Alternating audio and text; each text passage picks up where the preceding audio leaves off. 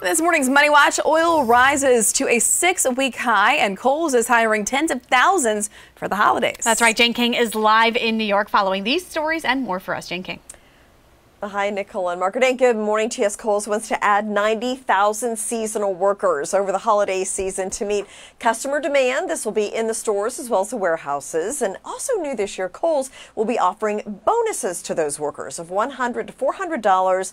Kohl's also is hiring beauty advisors for Sephora mini shops at 200 Kohl's stores. Well, President Biden's ability to win new tax hikes will dictate the future of the stock market, at least for the next few months. That's according to Goldman Sachs. Now, the firm estimates that raising the domestic tax rate to 25% and passage of about half of the other proposed tax increases could lower S&P 500 company earnings by 5% and slow economic growth. Well, oil closed above $70 a barrel for the first time in nearly 6 weeks as Nicholas headed for the Gulf of Mexico. So producers there are still reeling from Hurricane Ida. Some people don't have power from that storm, and now a new one coming through there.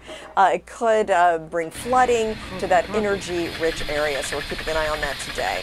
Well, the Dow jumped 260 points yesterday, snapping a 5-day losing streak. Investors beginning to see beyond the Delta variant. So cases are going down, although still a problem. Also, I'll just mention Amazon just out with an announcement a few minutes ago. They're hiring 125,000 people in various cities and towns across the country. So lots of jobs, tens of thousands of jobs to talk about today. Live from the NASDAQ market side, I'm Jane King. Back to you. Yeah, lots of jobs open, Jane. People want to know how much they pay. We'll have to research that a little bit more, of course. Thank you. We'll check back.